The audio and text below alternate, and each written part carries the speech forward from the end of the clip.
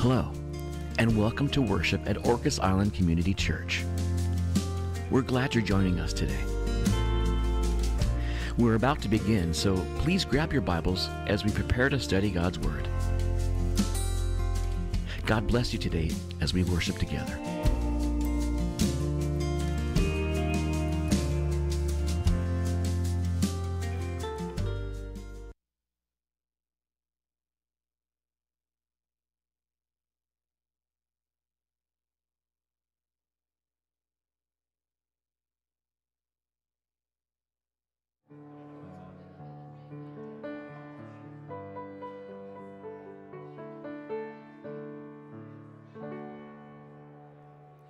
Well, good morning, everyone. Welcome to Orcas Island Community Church on this beautiful morning. Would you stand with us as we get ready to worship the Lord? The Bible says, joyful noise unto the Lord. So whether you sound beautiful or not, if you're making a noise, it worships Him, it honors Him. So we are going to sing out to the Lord this morning. Are you ready? All right.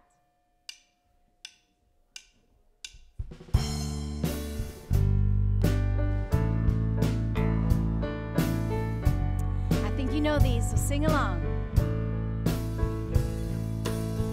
We stand and lift up our hands, for the joy of the Lord is our strength. We bow down and worship Him now. How great, how awesome is He, and together we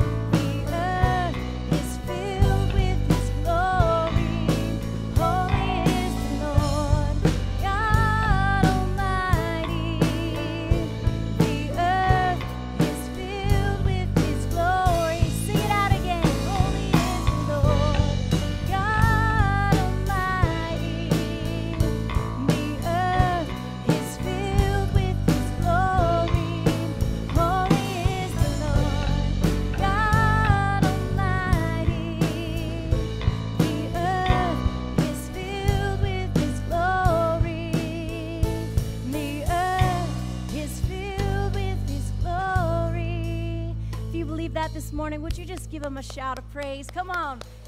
God is good and he has filled this place. Well, amen. Go ahead and have a seat for a moment. Smile at somebody as you're on your way down to your chair. So good to be together today. Let me just grab my announcements real quick.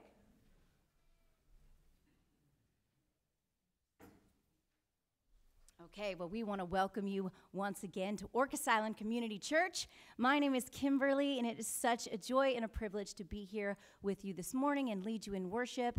Welcome to those of you joining us online. We're so glad that you can join us in that way. We do have a few announcements for you as we get started. We want to let you know that there's a worship outline that you can grab as you've walked in. There are some prayer cards and welcome cards in your seat there. We have a newsletter that goes out monthly. That is also in the foyer there for you if you want to grab one on your way out. I want to draw your attention to the section in there that has some praise and prayer. We are a church that prays. We have been praying for you, and we want to know if there is something that we can be standing with you today and in the weeks to come, something that we can pray for you, and maybe something that God has done that we can rejoice with you. We will be having a time of prayer today for those of you joining us online, or even if you're in this room and you would like to share those prayers via text or email, we will be getting those live time today in real time and sharing those. You can keep them anonymous, or you can share also the prayer cards. You could drop that in the offering plate today if you'd like to do it that way, but we do want you to know that we are praying for you. Thank you so much for your continued faithful giving to Orcas Island Community Church. As I mentioned, we will have an offertory today, but there are other ways that you can give and be a part of the mission of this church. You can text it, you can mail it in, you can give online, and God bless you as you give. Okay, and now one of my favorite parts of the service this morning is our birthday and anniversary shout-outs. So we want to say happy birthday this week to our very own Pastor Ryan Carpenter, Janice Gazelle, Caden Carpenter, Bob Cole, Tom Twiddell, Irene McKinley, Darren Densmore, Dimitri Stankovic, and Marlon Ricksecker. We hope you all have a wonderful birthday week, and happy anniversary to Mike and Edie Culper, Robert and Gail Anderson, and Jake and Sharon Moss. So enjoy your celebration. And now I'd like to bring up Pastor Brian for a few more announcements and our call to worship.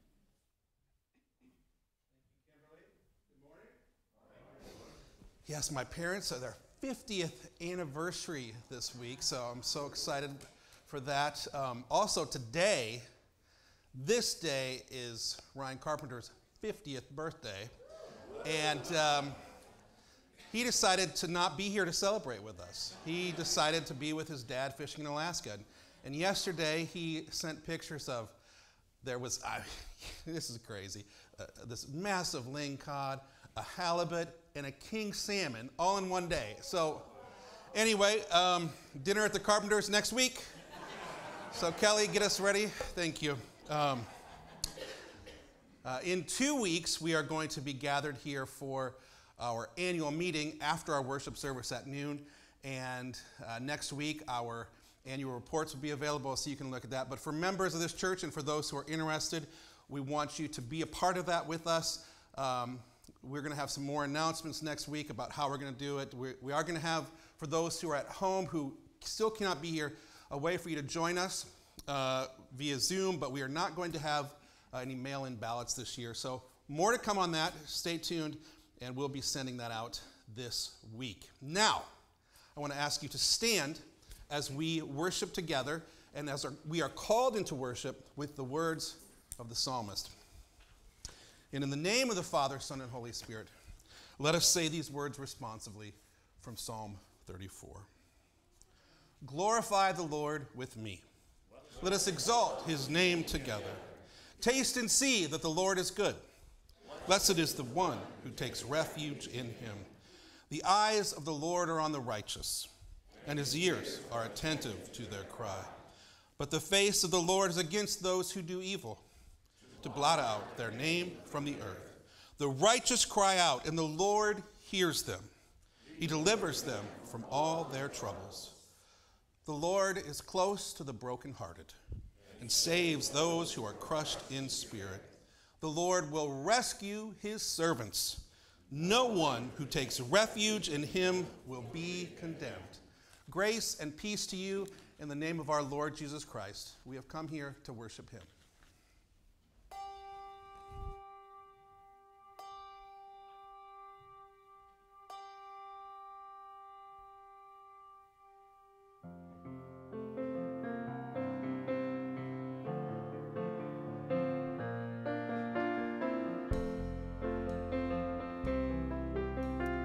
Sing this out to the Lord. Blessed be your name in a land that is plentiful, where streams of abundance flow. Blessed be your name. Blessed be your name when I'm found in the desert place. Though I walk through the wilderness, blessed be your name. Every blessing you pour out, I'll turn back to praise. When the darkness closes in, Lord, still I will say, blessed be the name of the Lord. Blessed be your name. Blessed be the name of the Lord. Blessed be your glorious name. Blessed be your name when the sun's shining down on me, when the world's all as it should be. Blessed be your name. Blessed be your name on the road marked with suffering. Though there's pain in the offering, blessed be your name. Every blessing you pour out, I'll turn back to praise.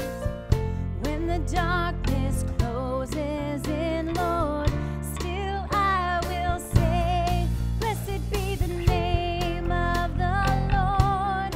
Blessed be your name. Blessed be the name of the Lord. Blessed be your glorious name. You give and take away. You give and take away. My heart will choose to say, Lord, blessed be your name. You give and take away. You give and take away. My heart will choose to say, blessed be your name. Blessed be the name of the Lord. Blessed be your name. Blessed be the name of the Lord. Blessed be your glorious name. Oh, blessed be the name of the Lord. Blessed be your name. Blessed be the name of the Lord. Blessed be your glorious name. Yes, thank you, Lord. Blessed be your holy name. Thank you, Jesus.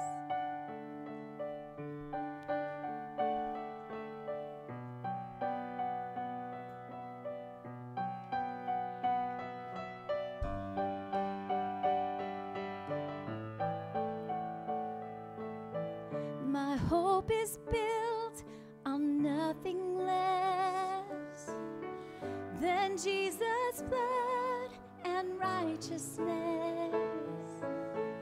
I dare not trust the sweetest frame, but wholly trust in Jesus' name.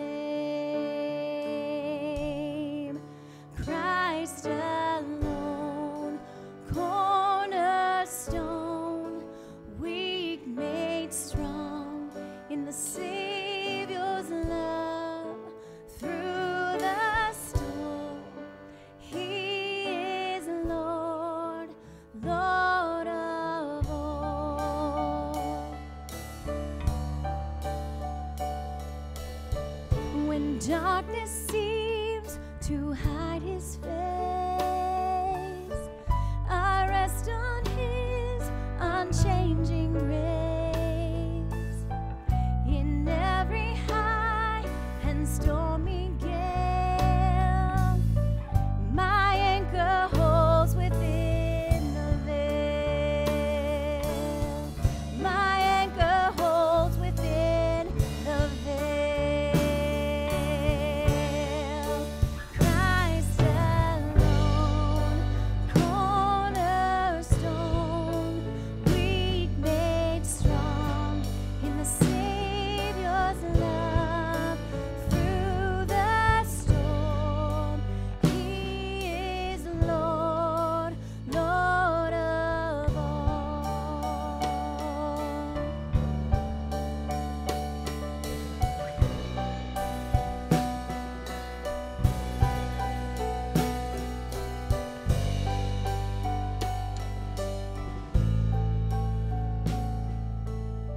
When He shall come with trumpet sound, oh, may I then in Him be found, dressed in His righteousness alone, and boldly stand before the throne.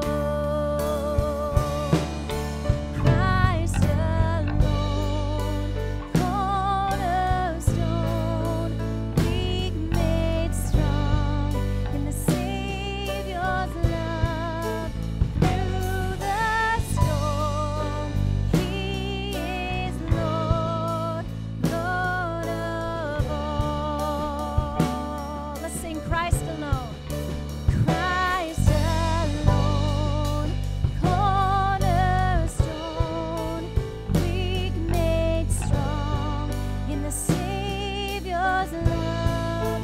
Through the storm, He is Lord, Lord of all. Yes, thank you, Jesus.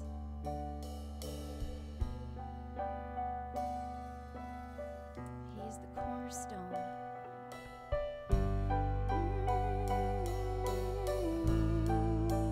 Christ alone. Thank you, Lord. We're going to take our offering at this point. I'm just going to pray for it this morning. God, we thank you for your word that says, as we do good and share with others, that our sacrifices are pleasing to you. And God, as we sacrifice of our resources or even of our time and our thoughts and our prayers, God, we thank you that your word says you will give back, God, as we give, as we come as cheerful givers today, Lord, that you would bless us abundantly. We thank you for that, Lord. We thank you that we can give from the measure that you've given us for your glory, for your purposes. Let's start here in our community and go out into the world. It's in your name we pray. Amen and amen. Go ahead and have a seat this morning.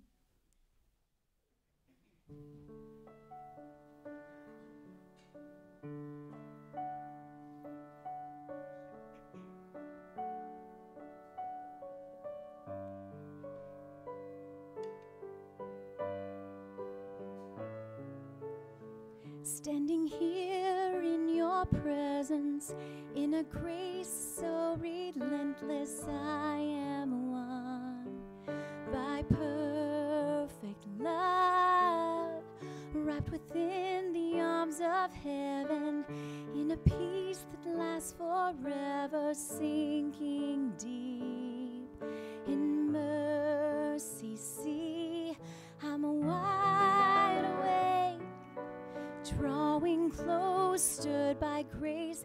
All my heart is yours. All fear removed, I breathe you in, I lean into your love. Oh, your love.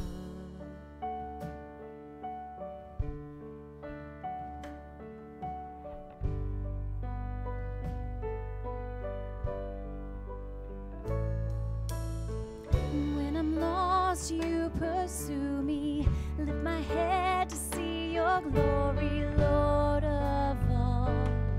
So beautiful, and here in you I find shelter, captivated by the splendor of your face, my secret place, and I'm wide awake, drawing close, stirred by grace, and all my heart is yours, and all fear removed, I breathe you in, I lean into your love. Oh, your love.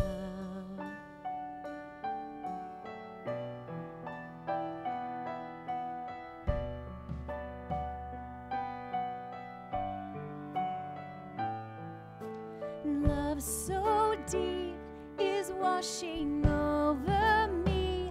Your face is all I seek. You are my everything.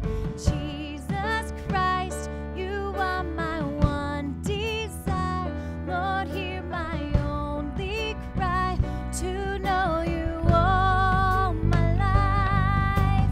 Love so deep is washing over me. Your face is all I seek. You are my everything. Jesus Christ, you are my one desire. Lord, hear my only cry, to know you all my life. I'm wide awake, drawing close, stirred by grace, and all my heart is yours, and all fear removed, I breathe you in, I lean into your love. Oh, your love. Thank you, Jesus. Amen.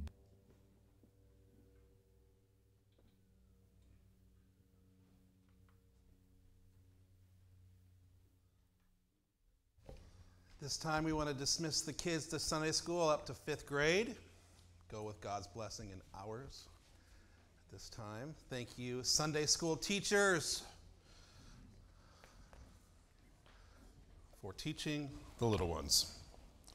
We are going to now enter into a time of prayer together.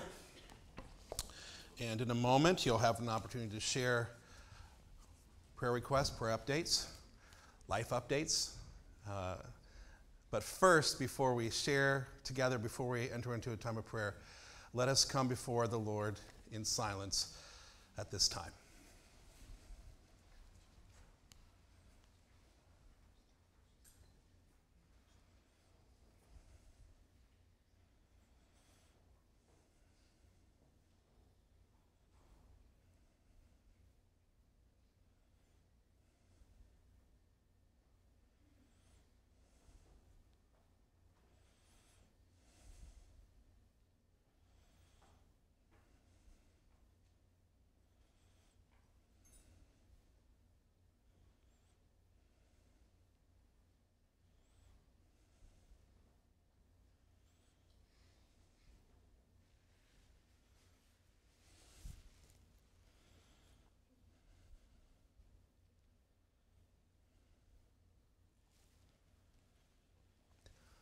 Lord, your mercies are new every morning, and we give you thanks.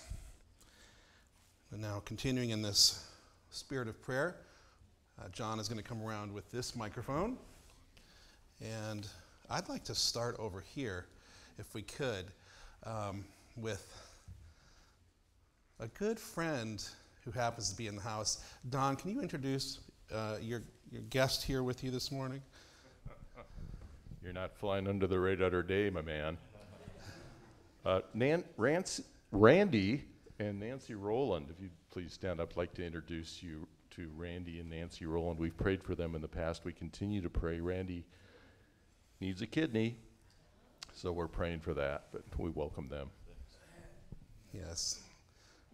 Randy, Pastor, and it's so good to see you. And Randy's, it's partially his fault that I'm in the Pacific Northwest. So you can blame him. But we are going to be in prayer for you today, and so glad that you are both here with us today. My name's Peggy. Our daughter, Tiffany, is in Israel on a school trip with a college history group. They were there for a week, and she developed COVID. She didn't get it the whole 2 years that we were in lockdown. Anyway, the group had to leave on Friday, so she's there alone. She doesn't speak the language. She tested positive again this morning. She has to test positive negative 2 days in a row before they let her leave the country. So, I mean, she's okay. She's in a hotel room and she's safe, but if you lift that up in prayer, we'd appreciate it. I'd like prayers for a friend, Kate, who safely returned from Poland, which is a major thank God, and she is in word processing.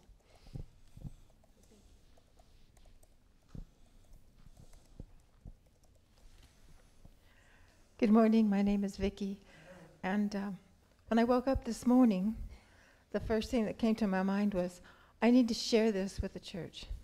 Now, often I'm reluctant to do that, but when the Lord speaks, then I will. It's actually for myself. I have a swelling in my my left cheek. And it's been that way for more than a month, maybe 6 weeks. It's been treated with antibiotics 3 times. And I would ask for the Lord's guidance, both for the dentist and for myself and understanding, because quite literally it's always in my face. And it shouldn't be there. Thank you.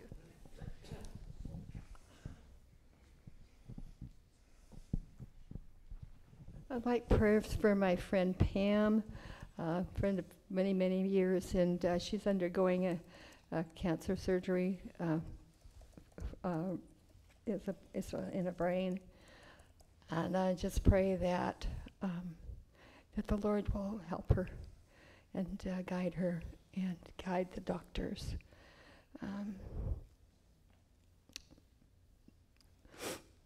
Thank you.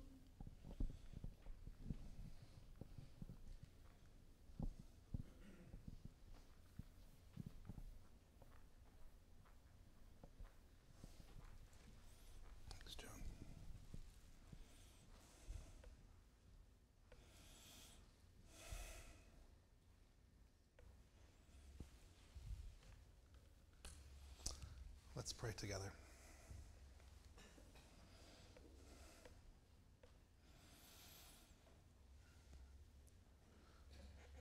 Father in heaven, we come before you today as people in this place gathered to worship you, longing to hear from you, desiring your presence in our lives, and looking to you for hope and healing.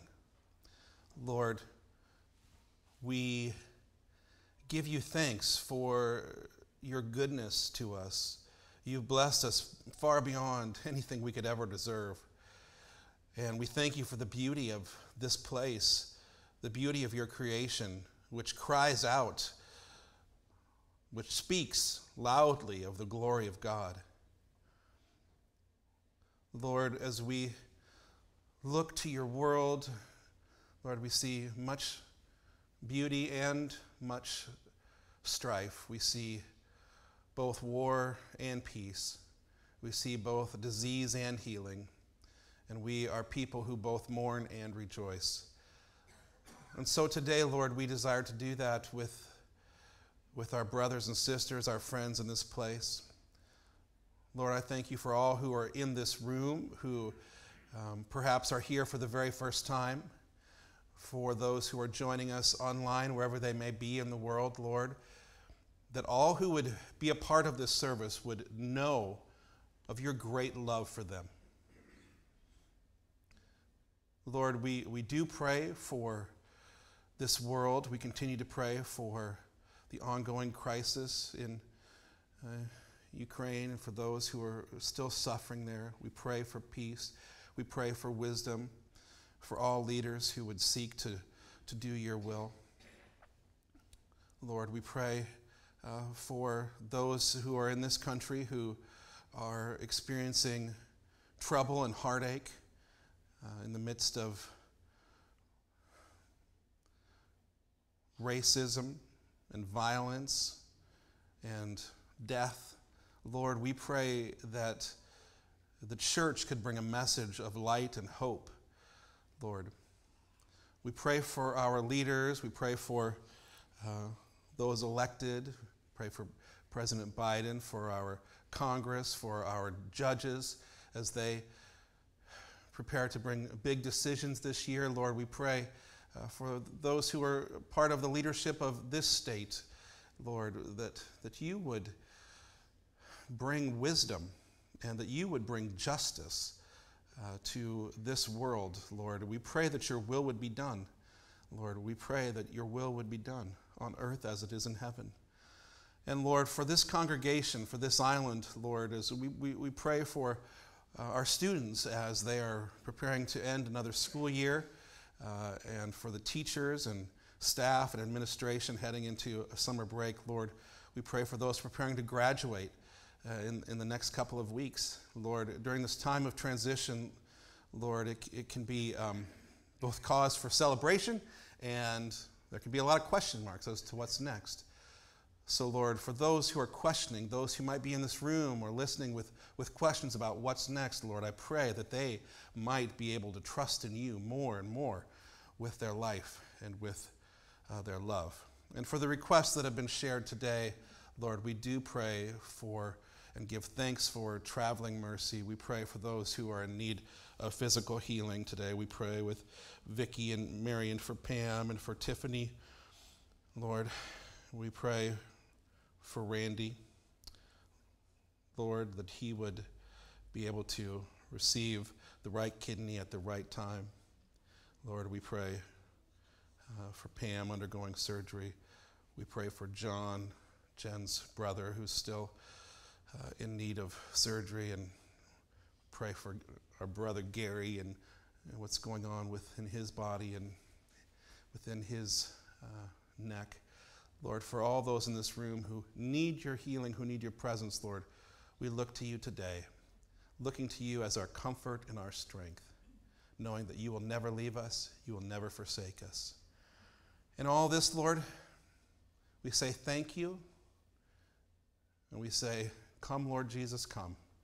We know that it is your return, it is the return of Jesus that will bring about the peace and the glory that we truly desire. So we pray, come, Lord Jesus, come. And in Jesus' name, we all say together, amen.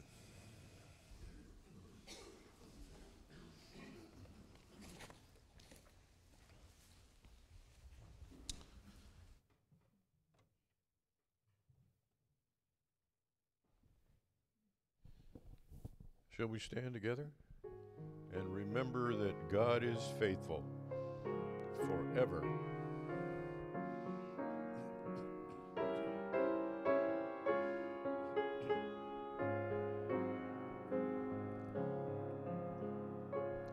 Great is thy faithfulness, O God my Father. There is no shadow of turning with thee. Thou changest not, thy compassions, they fail not. As thou hast been, thou forever will be. Great is thy faithfulness, great is thy faithfulness. Morning by morning, new mercies I see. All I have needed, thy hand hath provided. Great is thy faithfulness, Lord, unto me. summer and winter and springtime and harvest, sun, moon, and stars in their courses above, join with all nature in manifold witness to thy great faithfulness, mercy, and love. Great is thy faithfulness, great is thy faithfulness. Morning by morning new mercies I see. All I have needed thy hand hath provided. Great is thy faithfulness, Lord, unto me. Pardon for sin and a peace that endureth, thy own dear presence to cheer and to guide, strength for today and bright hope for tomorrow. Blessings all mine with 10,000 beside. Great is thy faithfulness, great is thy faithfulness. Morning by morning new mercies I see. All I have needed thy hand hath provided. Great is thy faithfulness, Lord, unto me. Great is thy faithfulness, great is thy faithfulness. Morning by morning new mercies I see. All I have needed thy hand hath provided. Great is thy faithfulness, great is thy faithfulness, great is thy faithfulness, Lord, unto me. Amen. You may be seated.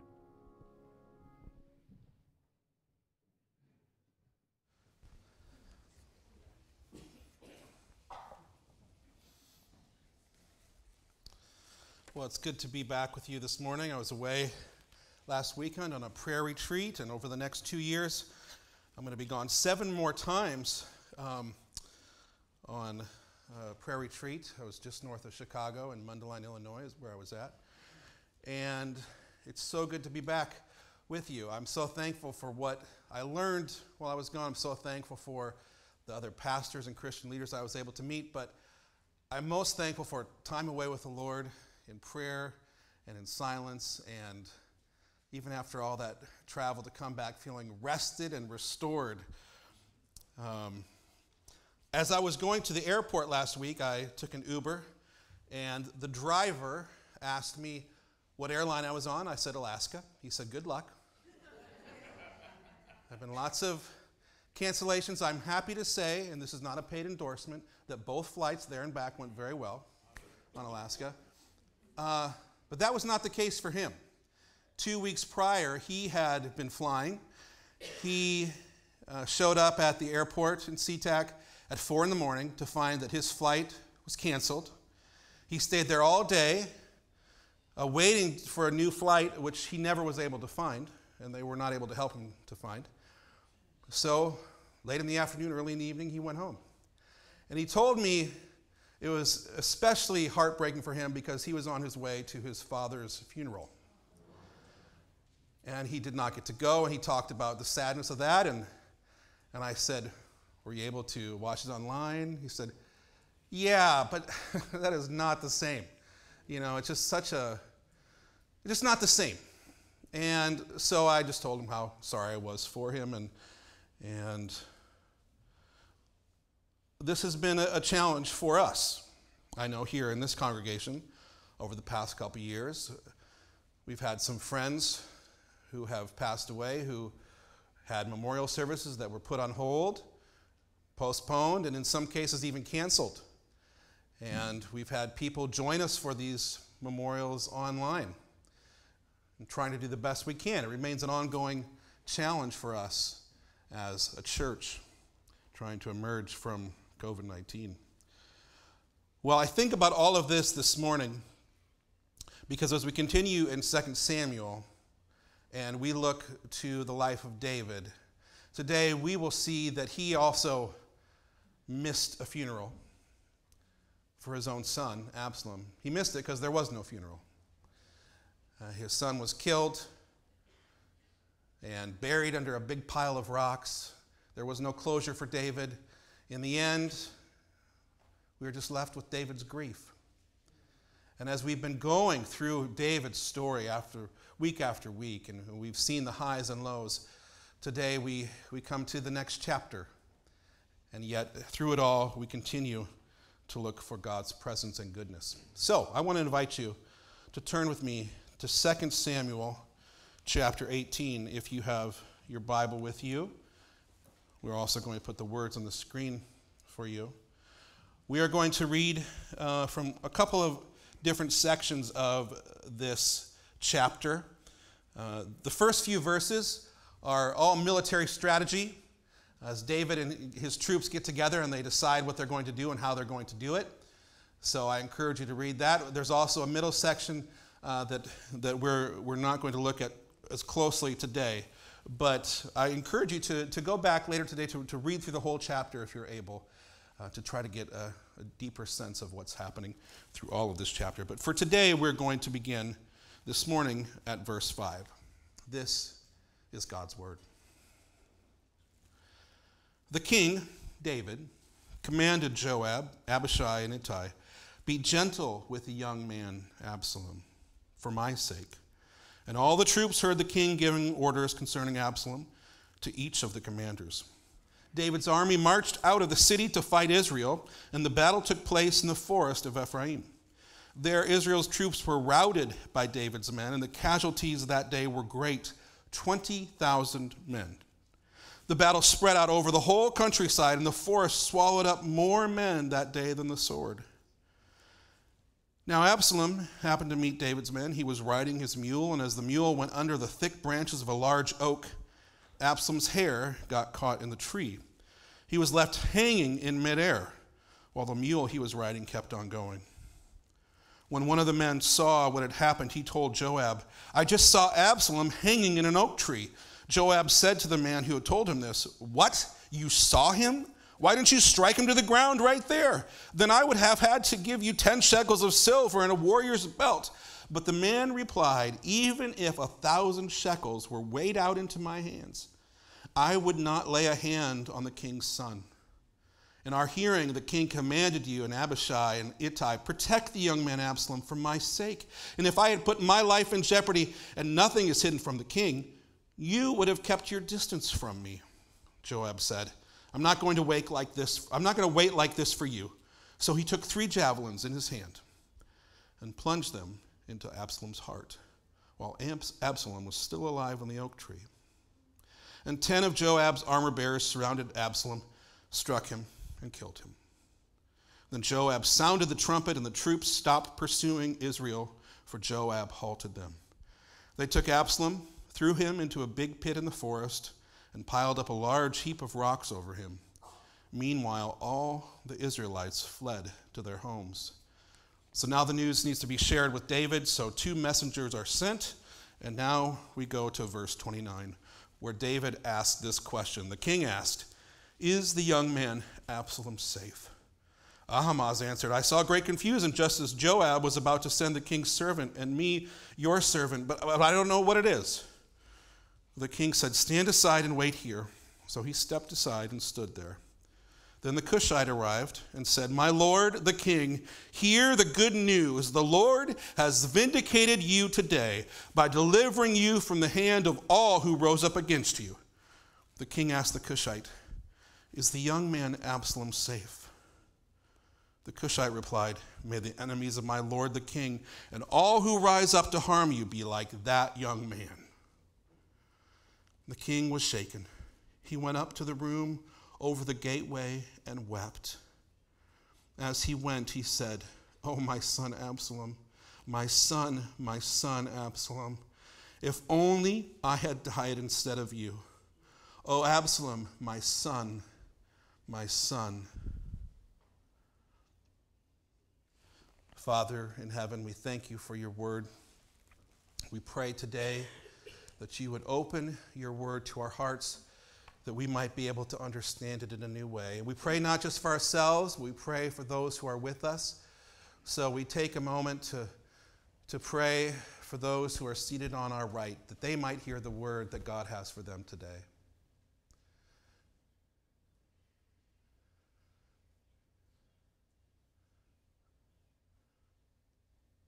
We pray also for those seated on our left.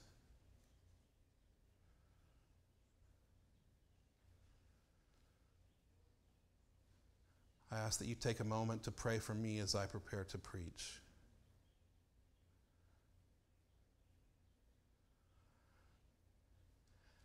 And finally, pray for yourself that you would hear the word that God has for you.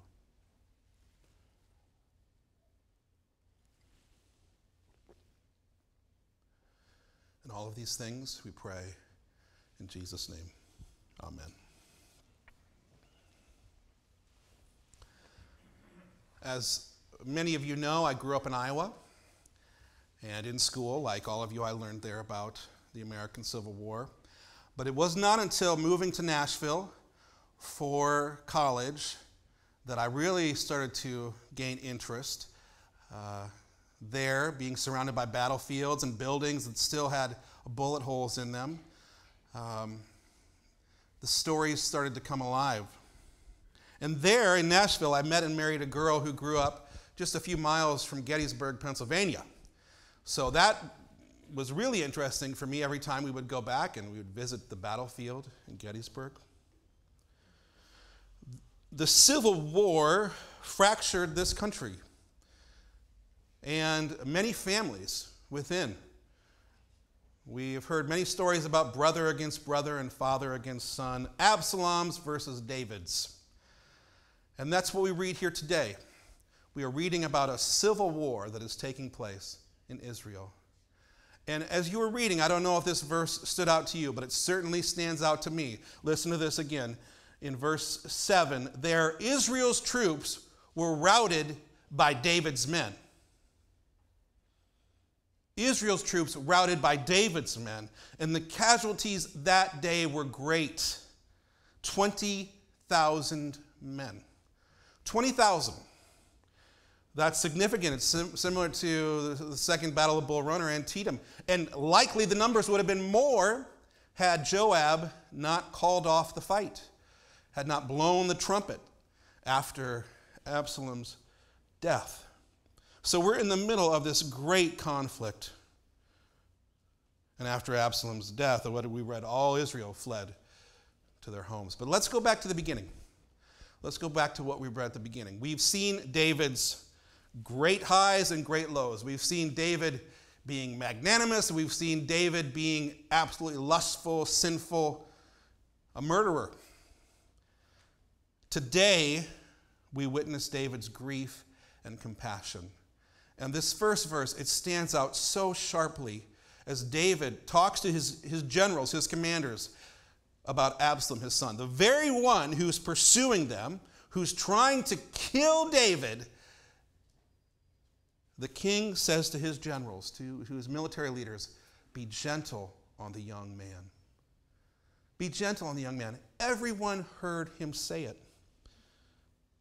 Everyone heard it.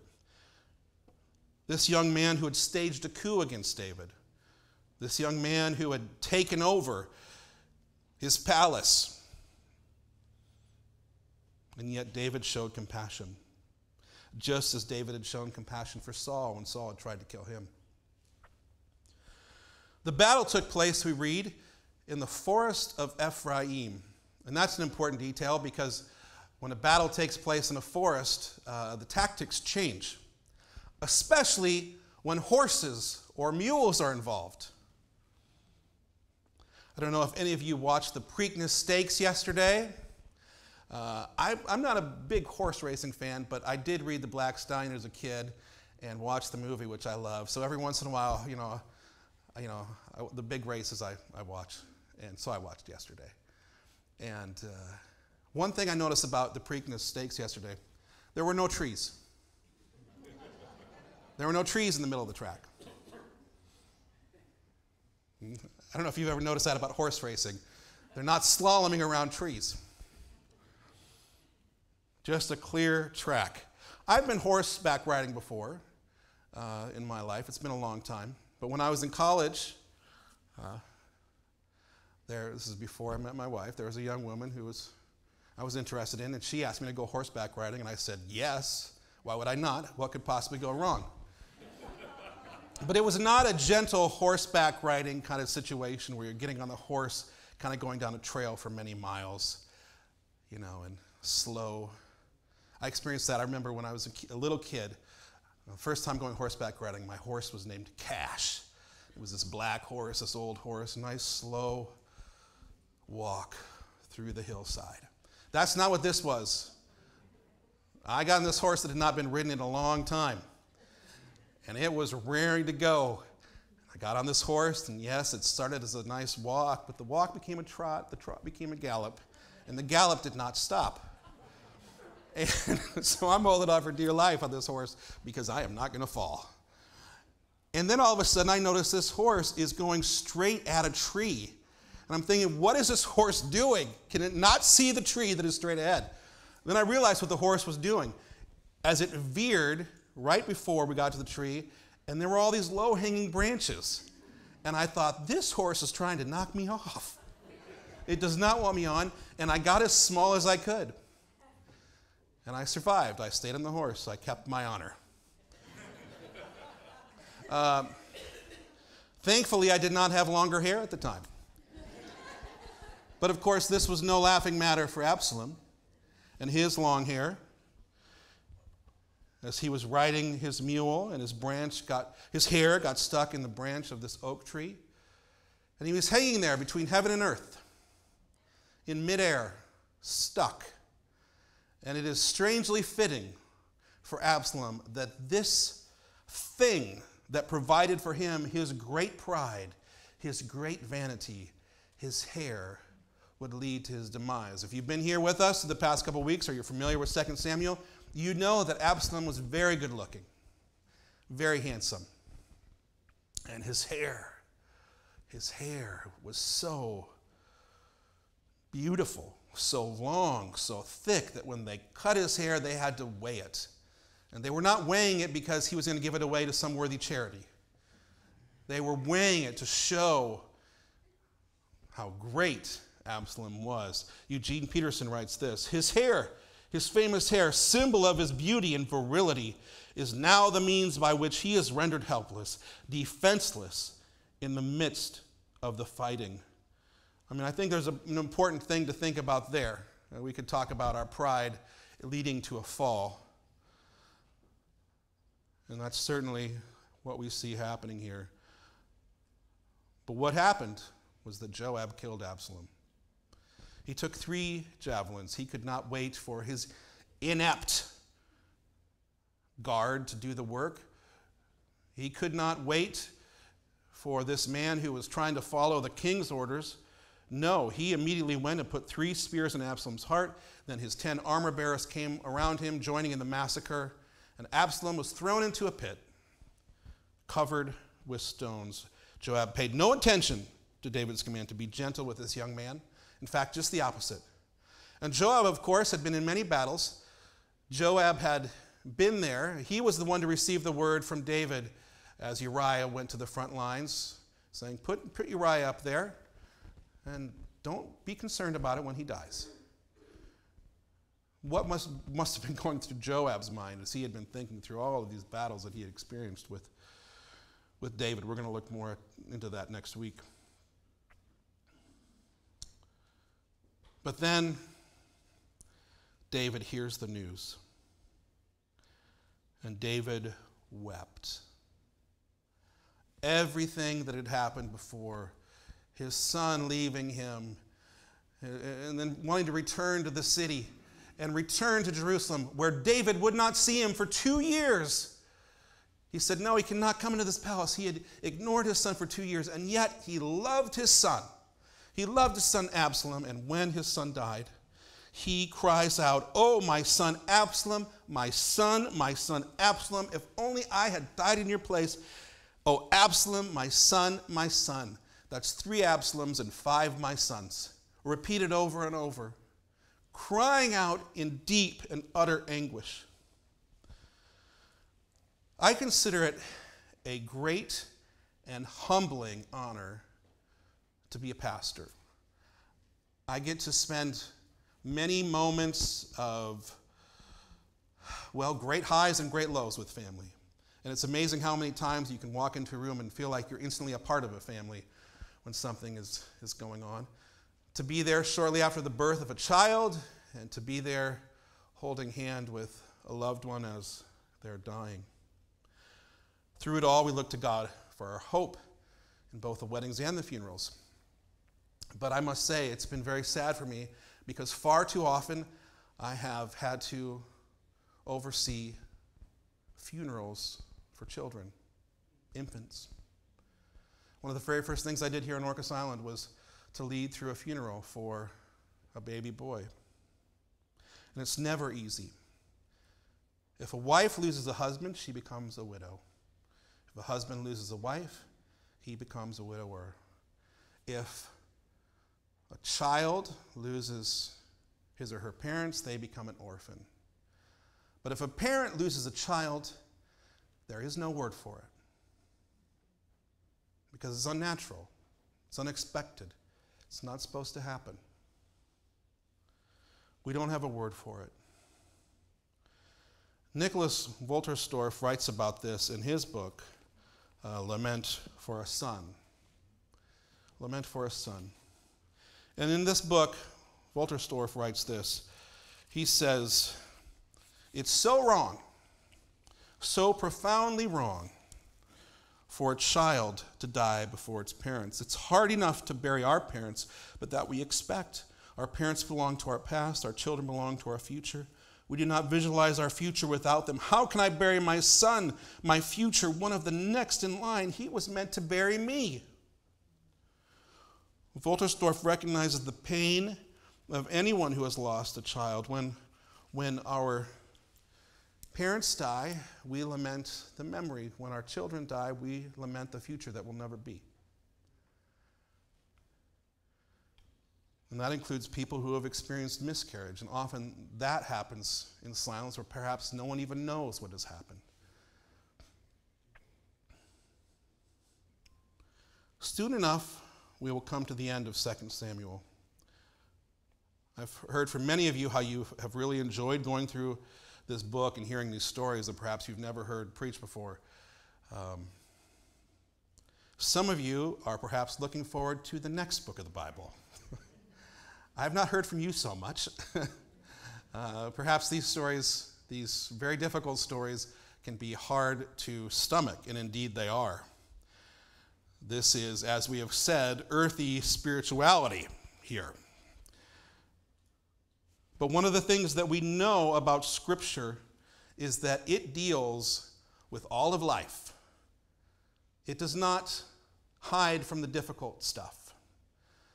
We look to the great songbook, the great hymn book of the Bible, the Psalms, of which 1/3 of them are laments. If we were to open up our hymn book here, or our song list of songs we sing, you will not find that 1/3 of them are laments. Today, we prefer to keep our lament and our sorrow tucked away in a private closet and only to share with one another our great achievements and great joy. And yet the Bible teaches us in community to mourn with those who mourn, to rejoice with those who rejoice, And there's no greater example of this than Jesus Christ himself, who at the tomb of Lazarus wept. Jesus wept. And Jesus wept knowing that he was going to raise Lazarus from the dead. And yet he still wept. Why would he do that? Were his tears fake? No. Jesus entered into the grief with us. In Jesus, we have a high priest who understands our highest highs and our lowest lows. And so now, I want to give you 3 easy steps for getting over grief. No. I'm not going to do that. It seems that's what the world would prefer, though, that we would just get over it. The casseroles come for a little while. The casseroles show up for the first couple of weeks. But then after a couple of months, it's time to move on, right? You should be over it by now. Right? We feel this pressure. We don't know how to mourn for the long run. We don't know how to work with other people who mourn. We don't know how to live with that pain. And next week we're going to see Joab criticizing David for his grief. What's your problem? Get over it. We're going to see that next week. But when we look at this passage, it ends with lament. It ends with David's grief. David's grief. So what are we to do with this? How does the gospel, the good news, inform our understanding of grief? As Christians, we know we are called to grieve as those with hope, not as those who have no hope. We're called to grieve with hope. And yet, the pain is still there. I want to look once again to the words of Nicholas Wolterstorff here, who has experienced this pain. He writes this. He said, elements of the gospel, which I had always thought would console me, did not in that moment. They did something else, something important, but not that. I did not grieve as one who has no hope. Yet Eric is gone. Here and now he is gone. Now I cannot talk with him. Now I cannot see him. Now I cannot hug him. Now I cannot hear of his plans for the future. That is my sorrow. A friend said to me, remember, he's in good hands. I was deeply moved. But that reality does not put Eric back in my hands now. The grief is still there. Even though we have hope, we still live in that moment with this present reality. Years later, and Wolterstorff writes this in the introduction to the book, he was asked this question. He says, rather often I am asked whether the grief remains as intense as when I wrote this book. The answer is no. The wound is no longer raw, but it has not disappeared. That is as it should be. If he was worth loving, he is worth grieving over. Grief is existential testimony to the worth of the one loved. That worth abides. So I own my grief. I do not try to put it behind me, to get over it, to forget it. I do not try to disown it. If someone asks, who are you? Tell me about yourself. I say, not immediately, but shortly, I am one who has lost a son. That loss determines my identity. Not all of my identity, but much of it. It belongs within my story. I struggle indeed to go beyond merely owning my grief toward owning it redemptively. But I will not, and I cannot disown it. I shall remember Eric. Lament is a part of my life. I don't know how you hear those words. For some of you who have experienced this grief, perhaps they're all too real for you. But grief is not something we just get over. But with God's help, we can be transformed. And over time, the wound is not quite so raw. David, even in his grief, is also an encouragement to us. All throughout the Psalms, even in the midst of lament, David points to hope in the Lord. And as we read from Psalm 34 in our call to worship this morning, The Lord is close to the brokenhearted and saves those who are crushed in spirit. What beautiful words. The Lord is close to the brokenhearted. He saves those who are crushed in spirit. Why? Why would the Lord be close? We know.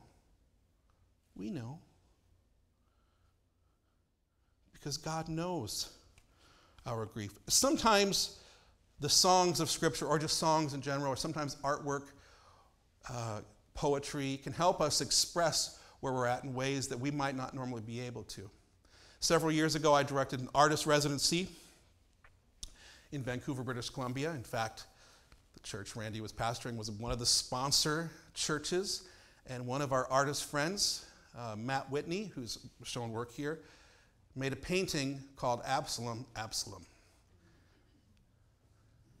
It is a diptych, and that means the painting has two parts. Oftentimes, altar pieces in churches are diptychs. There are two parts to it. But you see on the right, it's kind of hard to see on the screen, but you can see Absalom with the javelins in his heart in the tree. And you can also see on the left David creating this altar of mourning. And it's interesting to me to think of David and his grief. We see these stones. Is David building an altar of remembrance, or is he imagining his son dead under a pile of rocks? He's in grief. Perhaps David is at risk of hardening his heart. But in the end, these stones will stumble away. Sometimes art helps us to see a story in a different way. I realize I'm not leaving you with any easy answers this morning, but I do want to leave you with this. God enters into the grief with us. God enters into the grief with us.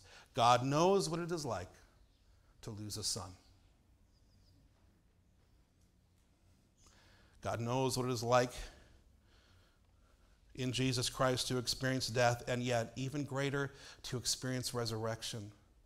And this does give us great hope. It does give us great hope. Because God did conquer death. And how did that happen? Listen one more time to David's lament here at the end of this chapter. The king was shaken. He went up to the room over the gateway, and as he wept, he said, "Oh, my son Absalom, my son Absalom, if only I had died in your place.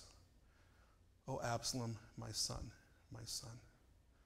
How many parents have said that about their children who have passed away? If only they could have died in their child's place. But what David could not do, Jesus did. Jesus died in the place of his rebellious children. Jesus died in the place of those who were out to kill him.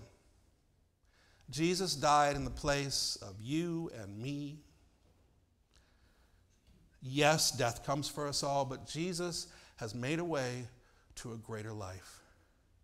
And what David could not do, Jesus does completely, fully, perfectly, and for all of us. It's the mystery of the good news of the gospel. I pray that you would receive this gift today. I have overseen many funerals. I played music for many funerals. I've spoken at many funerals. I've attended many funerals. At every single funeral that I've ever been a part of leading, there is one passage of Scripture that is read every time. A Psalm of David, Psalm 23, which ends with these great words of comfort. Surely your goodness, your love, your mercy will follow me all the days of my life, and I will dwell in the house of the Lord forever. Had David already written these words before Absalom had died? I don't know the full timeline. But these words, I believe God had already planted in his heart. And these words are words that we are going to sing together now as we close our time in worship. So I want to invite you to sing with me.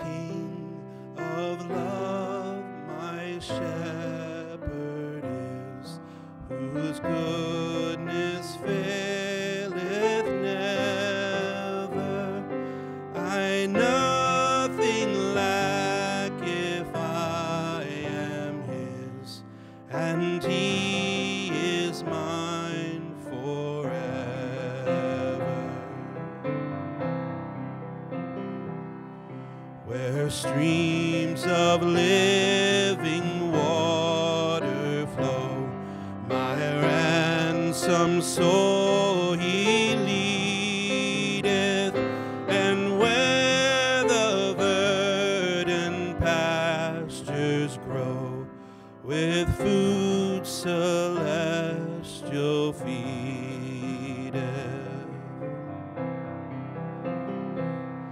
Perverse and foolish oft I strayed, but yet in love he taught me, and where his shoulder gently laid, and home rejoicing brought me.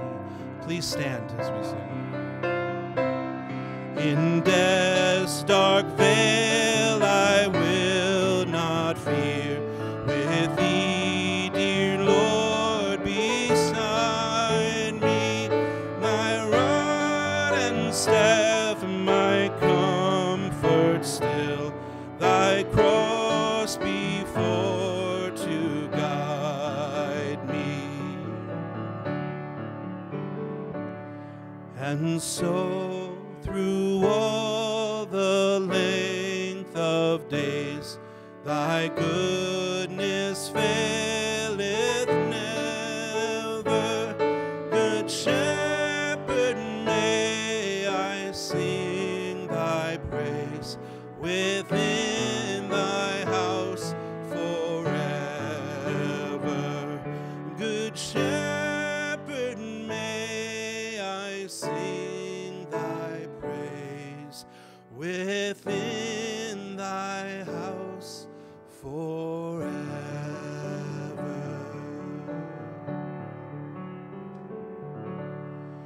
O Lord, you are good.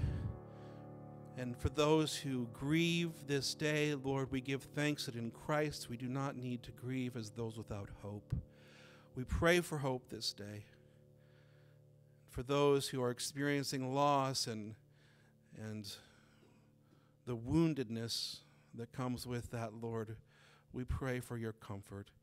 And we pray that you would give us grace as people gathered in this place to live well alongside our brothers and sisters who need our love.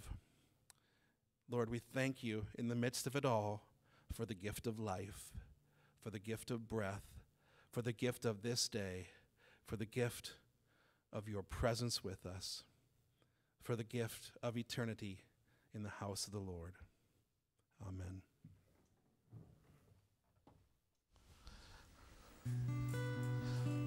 Not done quite yet. I feel like I'm being played off. I'm played off of the platform. Although that would have been a good time to end, yes, but I have one more verse. I have one more verse as a verse of a benediction and a blessing this morning. And we want to invite you downstairs afterwards. Say hello to someone new you haven't met before. And thank you for being here. But now, hear these words of blessing and these words of hope and glory from the Apostle Paul. May the God of hope fill you with all joy and peace as you trust in him, so that you may overflow with hope by the power of the Holy Spirit. And in the name of the Father, Son, and Holy Spirit, let us all say together, Amen.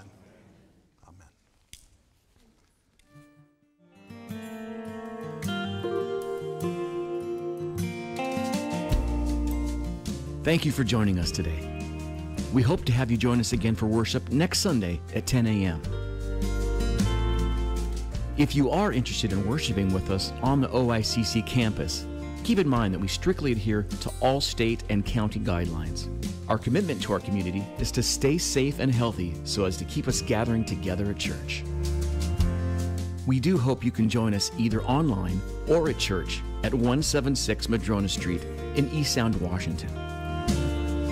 If you're new to the church, we'd love to hear from you. Also, don't forget to tell your friends on island or around the world. If you can't join us in person, join us at orcaschurch.org at 10 a.m. Pacific Time. As you may know, there are a lot of great things happening at OICC. Here are a few of those events happening online on our events page at orcaschurch.org/events, as well as the church campus. There you can find out the details of what's happening each week, including men's and women's Bible studies, middle school and high school group events, kids ministry events, and others. Again, that webpage is orcaschurch.org/events. We look forward to having you join us next week online or in person at church at OICC. On behalf of the staff and families at Orcas Island Community Church, have a great day today. God bless you.